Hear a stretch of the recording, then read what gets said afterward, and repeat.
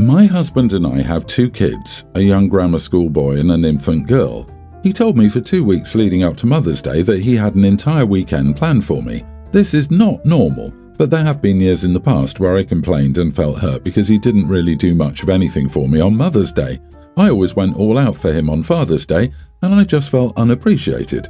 So I think he finally understood where I was coming from and would make it memorable for me this year. I quite literally only asked for a massage, and he repeatedly said that he couldn't just give me a massage because it wasn't enough. So I don't know. At this point, I truly think this man went all out. Anyway, Friday rolls around and a bunch of people start showing up. He invited a good 10 to 15 people over. I think I knew 2 people. He called it the Mother's Day bonfire. We had a fire all right, but I was the one who chased the kids around all evening, my oldest while holding the baby, and some other person's 2 kids because they weren't watching them, and quite literally no one spoke to me.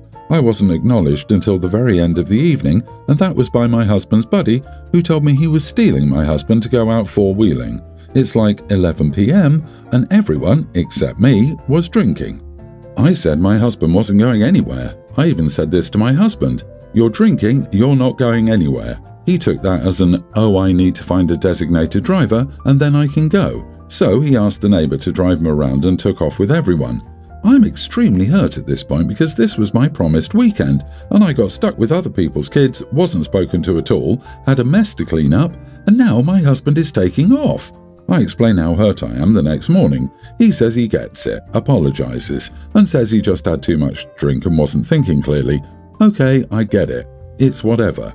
We didn't do anything Saturday because he spent half the day sleeping off a hangover. Well, yesterday rolled around and his boss called him at 6 a.m. and asked him to come to work because they were understaffed, and he said yes. So I expressed hurt and said, "But it's Mother's Day." And he says, "I know, I'm sorry, I just don't want to pass up the opportunity for more hours." I get that too, so whatever. He gets home at 5 p.m, starts getting the kids dressed and ushered toward the door. So I think we're finally going to celebrate. We end up going on a walk. I love walking, but 5 minutes in he's complaining and has us turn around because of the black flies. They weren't even bad. So again, I'm disappointed. When we get home, he lays down on the couch and says, "Oh, your gift is in the truck." So I go down and it's a $5 storage container for sugar or flour. I do like this stuff, but I'm so hurt now. I asked him if I could at least get a massage, and he said, "I'm sorry babe, I'm just so tired," and fell asleep around 8 p.m. when he usually doesn't even go to bed until midnight or 1 a.m. I just sat there crying. I chucked the 3 gifts I'd already bought him for Father's Day in the trash can. Personalised items that cost me more than I want to admit, but I don't even care anymore. He found them in the garbage this morning and asked me what they were and why they were in the trash covered in food. I told him they were his Father's Day gifts and left it at that. He's now saying that he tried to make my weekend special and that he's hurt by me throwing away his gifts to retaliate against him for it not turning out how he wanted it to. Am I the idiot for throwing away my husband's Father's Day gifts?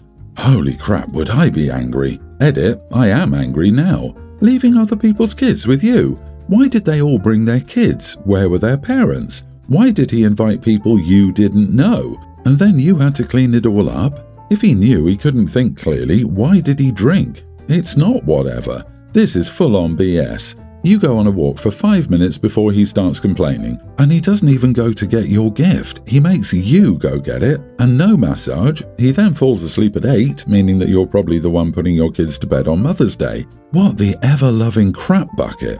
He's hurt? He's hurt? What a scumbucket. He deserves a divorce for Father's Day. Getting served divorce papers on Father's Day? Chef's kiss. This infuriated me. He wasn't intoxicated when he planned the party, which was very clearly for himself. This was intentional. Inviting people over who were his friends, not hers, was intentional. Getting intoxicated and leaving OP to handle the kids was intentional. Being too hungover to clean up, give OP the one thing she asked for, or even just spend time with OP was intentional. Getting OP a crap gift was intentional. Then OP is like, "It's okay, I understand." Quit being a damn doormat, OP. He does this because you've repeatedly told him it's okay and he can get away with it, both with your words and reactions. When I married my husband, we had a smallish wedding, 150 guests. Trust me, that's small for our families. We paid for everything ourselves.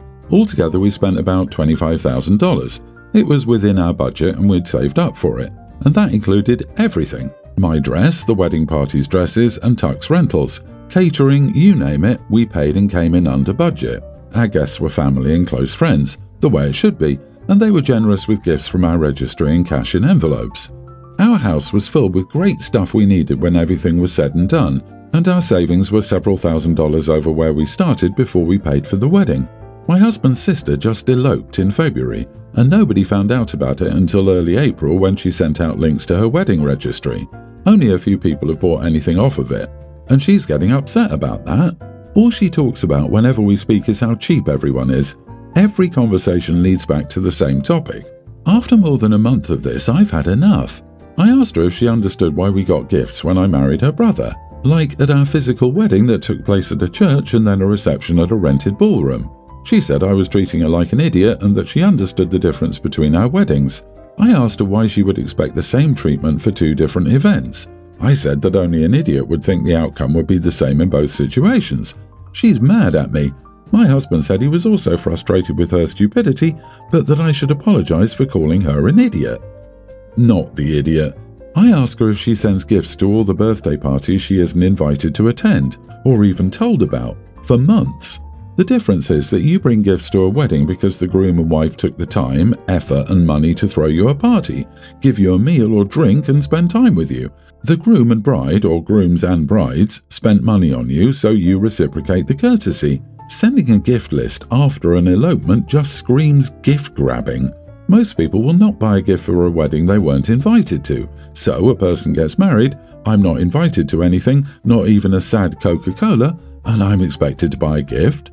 I may buy something small if I'm incredibly close to that person, but if not, I would only offer some congratulations, and she can thank her lucky stars that nobody's answered sarcastically to receive her registry. Yeah, that jumped out at me as well. Sister-in-law, yuppers folks, we got hitched. We eloped without one of you in attendance, but you can make it up to me by purchasing things for me from this list I made out. I would never give anyone anything for this. It's a huge breach of manners and etiquette. My brother Miles lost his wife Sarah 4 years ago. He has a son Eric who's a tween. Miles married his wife Josie about 18 months ago, and yes, she's trying the whole second mom thing. Eric is in grief therapy and Miles is being better about pushing Josie on Eric than he could be, but he also hasn't been as respectful of the fact that Eric doesn't see her as a mother as he could be. Sarah unfortunately didn't have sisters, so I'm the woman closest to her age in Eric's life, and I'm trying to be there for him as much as I can. We're very close. Not that I'll ever take Sarah's place, no one will. But he knows if there's ever something he doesn't want to talk to his dad about, my home is always open to him. So for Mother's Day, Eric wanted to visit Sarah's grave and then come to Mother's Day lunch with my family and me. Miles agreed to this plan initially, but the day before he cancelled on Eric's behalf, saying that he and Josie thought it was best that Eric spend the whole day with them, since Eric should show appreciation to Josie on Mother's Day. I argued with Miles, and eventually Miles said I could come by and see Eric and get the gift he'd gotten me, but that he wanted Eric to stay with him and Josie. When I went to the house, Eric gave me some flowers and a small candle and we talked outside. He said his phone was taken away because he'd refused to say or do anything for Josie for Mother's Day. Imagine punishing a child because he doesn't love you. I didn't say anything to Eric, but when I was leaving, I told Miles that I thought he was doing untold damage to his son by bullying him into pretending he cared about Josie. Josie said it wasn't bullying for wanting Eric to participate in celebrating her on Mother's Day. So I looked at her and said, "Josie, whose mother are you?" Josie had a loss a few months ago, so this hit her pretty hard. I'm not going to lie and say I didn't realize this would upset her, but frankly, she isn't Eric's mother, and she can't make up for wishing she was by making the day harder for him. Josie burst into tears and started shouting at me, and Miles told me to just take Eric with me because, obviously, this whole thing has been a failure. Miles is saying I went too far, reminding Josie she isn't a mother. But I feel like someone had to because she was acting like she's entitled to the title when the child doesn't feel that way. If she was having a hard day and wanted to memorialize what she's been through, then that's her business. But Eric shouldn't be bullied into a pantomime because of her grief. Every stepmom who thinks her feelings matter way more than the child's feelings is an idiot. Every single one. Everyone who defends the child's feelings, grief, and choices and basically treats them like a human being rather than a child-shaped object is correct. You might have been a little harsh because of her loss, but frankly it was justified by how badly Josie and Miles were behaving. You are not the idiot. I'm going to say everyone's the idiot here. Quite frankly, I think you aren't assigning enough blame to your brother Miles in all of this. Josie seems to be taking the brunt of your entirely justified frustration on Eric's behalf, and while she certainly is at fault, I think the main bad guy here is the father who isn't doing right by his son. You're losing sight of that by taking your rage out on Josie. And saying they're not a mother a few months after someone loses a pregnancy. Damn, OP, this is something that is openly discussed among women who've lost their pregnancy. I've never had a loss, and I know not to say something like that. It was intentionally cruel. You are the idiot for the "whose mother are you" comment. That absolutely was a dig at her lost baby, and you know it. That was a childish, nuclear, and frankly disgusting comment. Saying you didn't know it would hurt her feelings is like saying you didn't know water makes things wet. My parents are leaving town for a few days, next month. They don't want me, a teen male, home alone for 4 days. So they decided to ask their kids, moms are 28, 26 and 24, dads are 24 and 23, if any of them would want to come stay for a few days or if they'd let me stay with one of them. Answers were slow coming in, and I wasn't surprised when I heard my parents say that none seemed willing. I'm not close to any of my half-siblings. I'd say I don't have any relationship with them. I don't really ever see them. They never talk to me, we're not social media friends, we don't text, and they don't send a card or anything for my birthday. I maybe see them at Christmas, but it's not like they spend time with me. I never felt like I had siblings. I'd always felt like I lived with 2 sibling sets, and then I was an only child. I say half-siblings because I'm trying to be respectful to my parents who love their kids, but also not make it seem like we're all super close and just siblings. I have different parents from each of them, and it matters a lot to them. They always saw me as the kid their living parent had after they lost their other parent. My parents weren't getting anywhere, so I asked my best friend's parents if they'd mind me staying for 4 days. They didn't. I told them my parents didn't know yet, but I didn't think the people they asked would agree. They know the deal by now, so I told my parents, and they were annoyed. I asked my friend's parents instead of waiting for my half-siblings. I told them it was a good idea to have a backup plan in place for when they all say no. My parents said I don't know that they'll all say no. A few days went by and still no answer from 2 of them, and my parents asked why I appeared to want them to say no. I said it wasn't that, I just expected it. They told me it was difficult enough to know I wanted a sibling, something I didn't know they heard me say, and it was a couple of years ago and said to my friend, when I had 5 of them, but to know I have such low expectations. I said it's my reality which they can ignore if they want to, but I don't feel like a sibling to them, and I know they don't consider me a real sibling, not any of them. My parents told me I still went behind their back and it was wrong and showed such a lack of trust and faith. Am I the idiot? You're not the idiot. If any of your half-siblings were willing, they would have answered immediately. They were just delaying responding no, perhaps in hope that another would step up and say yes. Even setting that aside, you're certainly old enough to decide where you want to stay while they're gone. They should have asked you that before even reaching out to your half-siblings. Info: why can't a teen stay alone for 4 days? Is there no one nearby you could call in case of an emergency? Or are you a demon of chaos from the pit of the bad place who will likely destroy the city if unsupervised? Why do they need you to stay with a sibling? A friend seems to be the first reasonable choice at your age. I'd never leave my teen alone for that long. No parents I know would do that. He's not a demon of chaos from the pit of the bad place, but he is a teen boy with an undeveloped brain with like-aged brain friends who might do stupid crap if left alone for 4 days and nights. And barring that, it's scary to be home alone at night for an extended period, and that's not weird or weak. It would be irresponsible as a parent to put a kid in that situation. We have an old house. The stairway to the basement has a 5-inch wide horizontal ledge. Wife likes to store stuff there. I've been telling her for years it's a bad idea. Whenever I go downstairs to do laundry or put away groceries in our pantry, I make sure that ledge is empty. She always says that it's just handy and that she always means to clean it up. I find all kinds of crap there. You name it, bottles, jars, open boxes of garbage bags, lighter fluid. She came in from the backyard where she was gardening to use the bathroom. On her way out, she went downstairs for something. I heard her fall and then scream. After we got home from the hospital, where they reattached her toe, I asked her why she thought that leaving her garden shears there was a good idea. She said I was being an idiot for saying, "I told you so." I didn't, I just asked her why she did it.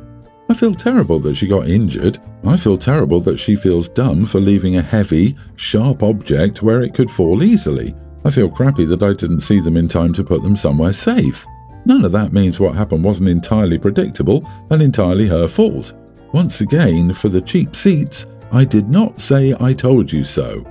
Am I the idiot for asking about her thought process? Not the idiot. Your question is a tad stupid. Obviously she was being thoughtless and/or lazy. While she's unfortunate to have suffered this accident, it's better to be the person who caused the unsafe situation than someone innocent. Her negligence could have seriously injured or killed someone. While she was the one who was hurt this time, it could have easily been you walking down the stairs. I can only hope that you don't have children that could have gotten hurt instead of you. She should feel dumb. She should feel embarrassed. She should learn a lesson from this. This is exactly what you were trying to prevent, but you picked the worst possible time to ask her about the accident.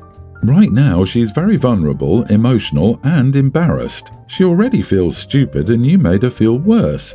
I know it wasn't on purpose, but she feels this way. Have a conversation later, but not right now. Then why is he pussyfooting around the conversation? There's no point in asking her why, because they both know the reason was she was being lazy and dismissive of a dangerous situation for the sake of her convenience. I disagree that now isn't the time for the conversation. I think it absolutely is, but it needs to be a very frank setting of boundaries. The phrasing OP used was petty and didn't accomplish anything other than making himself feel better for a moment, and his claim that he didn't say, "I told you so," is eye-roll worthy. For the sake of the safety of everyone in the house, he needs to let her know that there is absolutely nothing to be stored on that ledge from now on, and it's non-negotiable. He doesn't need to be rubbing her face in the fact that she already lost a damn toe.